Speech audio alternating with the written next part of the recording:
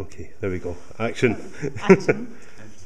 Just moved a bit. No, that's fine. I've got you. Yeah. Perhaps just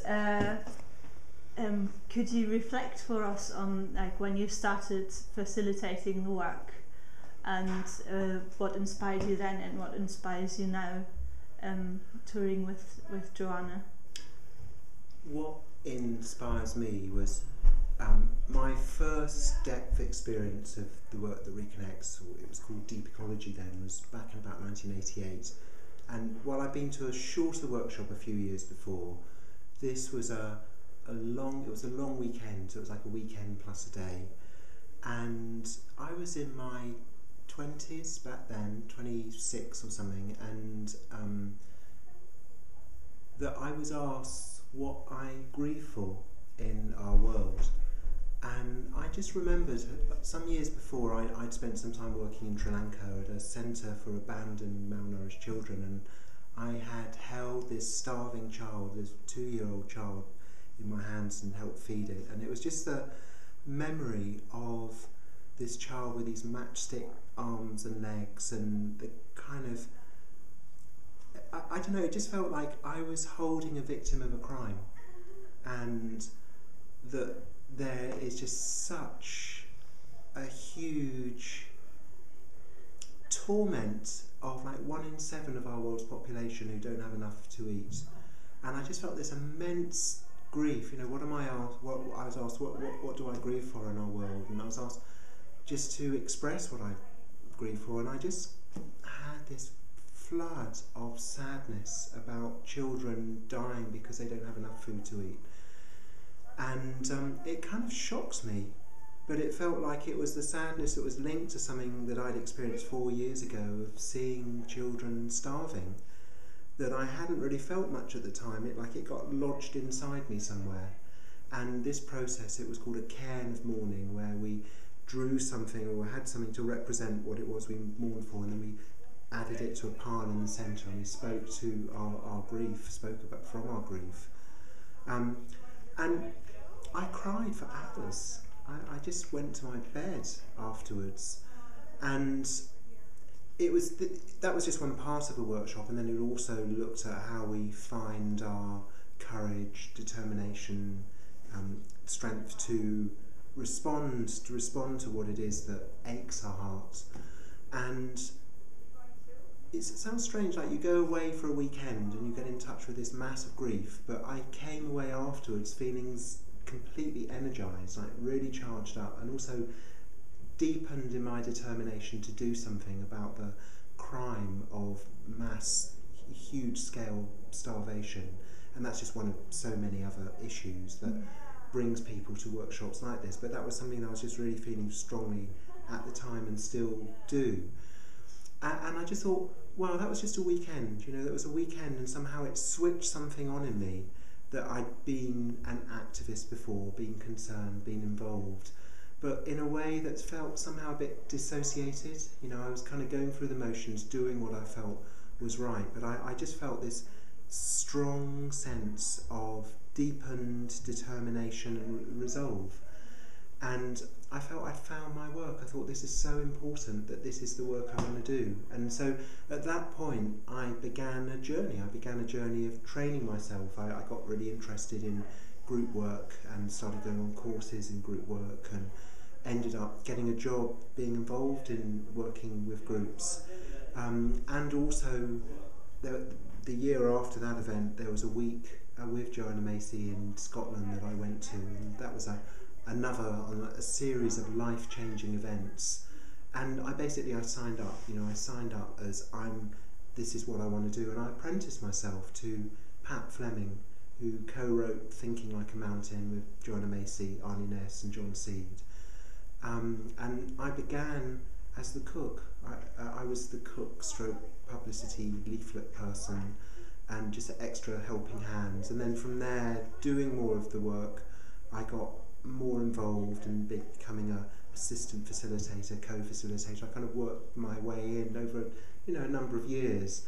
And when I first started running a workshop, I had Joanna's book, Despair and Personal Power in the Nuclear Age, open in front of me, and there was just these two exercises, the milling and open sentences, and I read it out the book. It was just a short 2-hour workshop, and it was very powerful. And so that's how I began. And what do you feel have the people that you meet who come to your workshops over the years, have they been sort of different kinds of people or different kinds of constants? What have you observed over the time that you've been facilitating the Work That Reconnects? I think the main thing that I've witnessed is a deepening of the dread as to where we're heading. That when I started back in the late 1980s, climate change was talked of as something that we're heading towards if we don't do something about it. What we have now is, I just remember Sir David King, who's the government's chief scientist in the UK, he said the first cities to go from climate change will be New York, New Orleans and London. And that was in 2004 he said that, and the next year you had Hurricane Katrina, and then we've had the flooding of New York as well with Hurricane Sandy. And so like 2 of those 3 cities have already been hit by storm surge from unusually powerful hurricanes, and there's also just a massive escalation in extreme weather events generally, but also wildfires. The fires that we've seen in Australia, the fires that are happening in the States, that climate change consequences are something that are happening in our time, and that's only with a relatively small rise in temperature, and you kind of think, well, where is this going? And it's scary. And so whereas there were the kind of committed greenies who had concerns about what was happening to our world, and there have been always, really, ever since I was a teenager, the threat that we might suffer from a nuclear exchange or accident, there is a much more real and widespread sense that the future we're heading into is really disturbing. Yeah. And my experience of that is that it's really across the board. There's a lot of resistance to it, so it's interesting that in the last 20 years there's actually been an increase in the number of people in North America who say they have no concerns at all about climate change. But there's also been an increase in the number of people who are very concerned. So there's been a polarisation with that deepening, that kind of hardening of resistance. But I see right across the board, people from all walks of life are really getting it, that we're in an incredible mess. And where do you see the importance of eldership in facilitating people to overcome that inner resistance?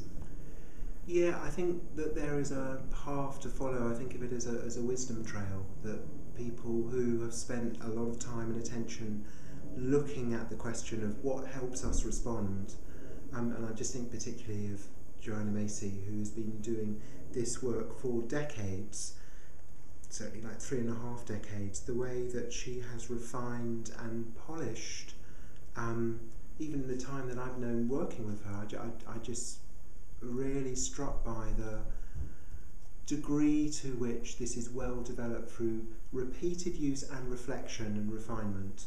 And so, yeah, there's a real need for time with, learning from elders.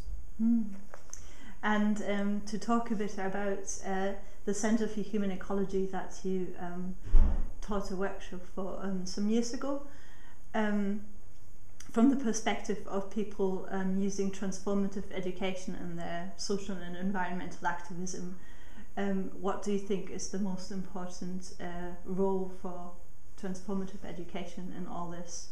Well, I think also something that I think is also a newer context is economic collapse, and it's happening perhaps more acutely, well, it is happening more acutely in some European countries than others, like Spain and Greece, but we are witnessing that happening pretty much across the board, this rolling back of social welfare, It's happening in so many different countries, the austerity measures and cutbacks.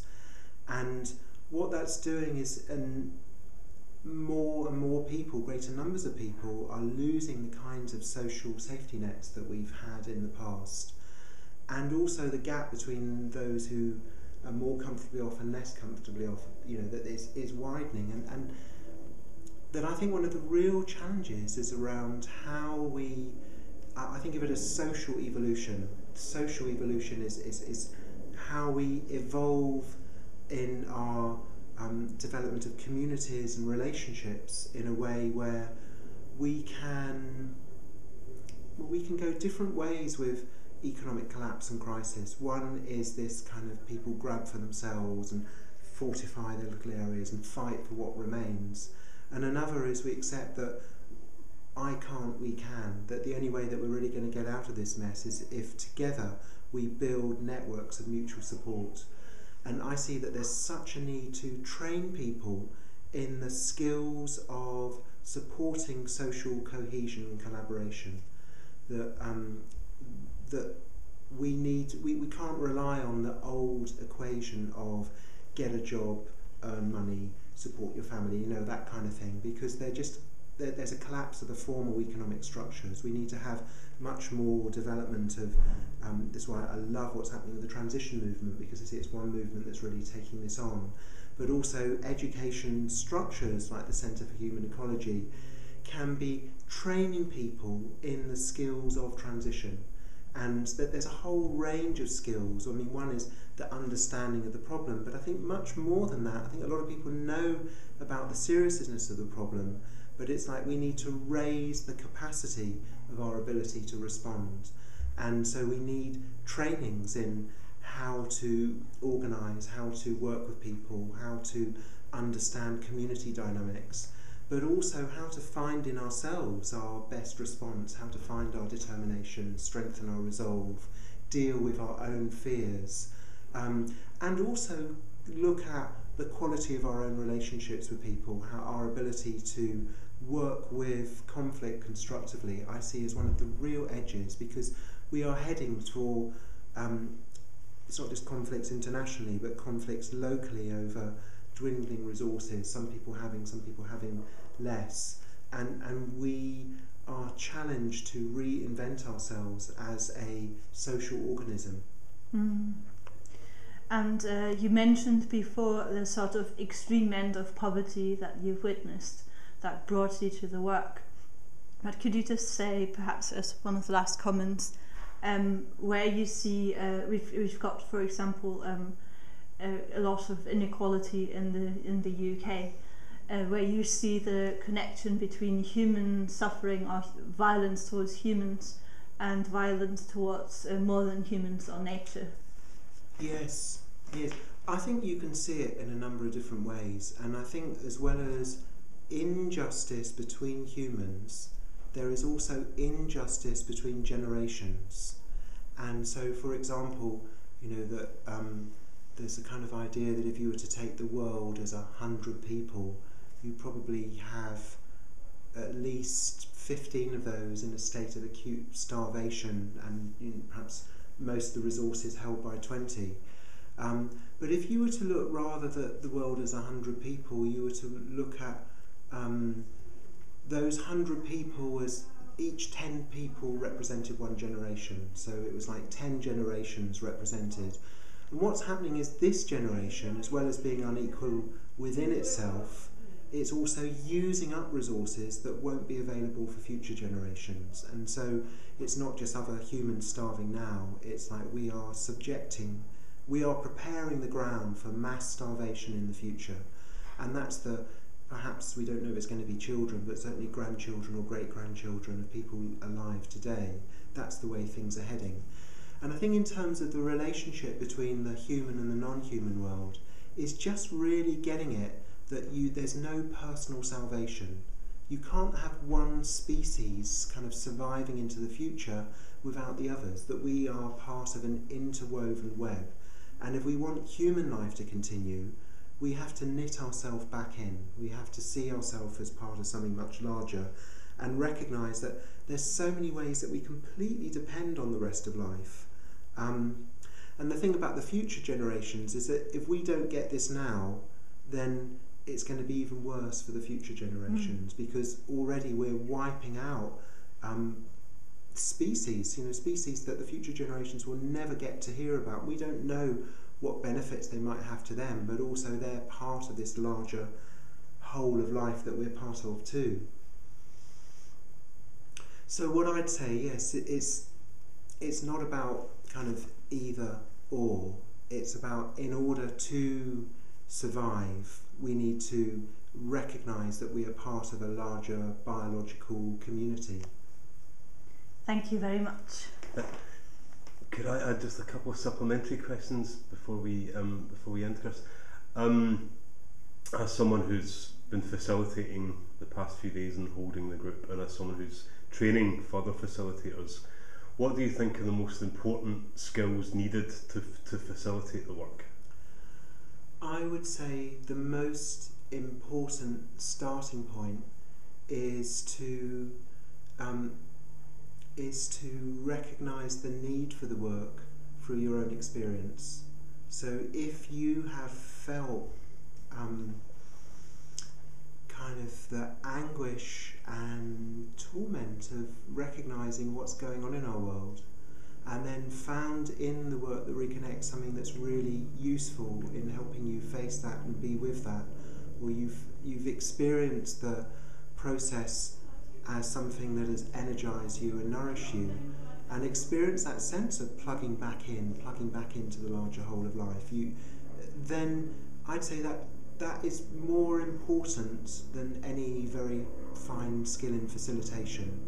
Because if you get to know the work on the inside, you through experiencing it, then you'll see what's necessary. And then I think begins a journey. It's like you've got the what, you've kind of seen what's going on here, and then it's more about understanding how you do that. So I suppose, what other skills? I think it's really good to develop your ability to listen to a group. And what I mean by listen to a group is something about a sense of where is a group at and what does it need. And that's different from having a pre-planned agenda that you wade in with and say, now we need to do this. It's like you need to be responsive to where people are at, and an ability to change what your plans are based on being open to feedback, being responsive to what you're sensing back from people. And that doesn't mean that you have to kind of stop and have a little questionnaire every moment along the way. You also need to have a kind of confidence in what you're doing and be able to ride in the face of resistance sometimes. But I think it's about being able to work with the group is the real key. Wonderful, thanks. And final question, what would you say is the essence of the Work That Reconnects? Yeah, it's a strengthening journey that reinforces your connection with our world. That's what my experience of it is. Each time I go round the journey of this spiral, I feel strengthened and I feel reinforced in my connectedness with the larger life of which we're part. Great summary. Chris Johnstone, thank you very much. Thank you. Thank you.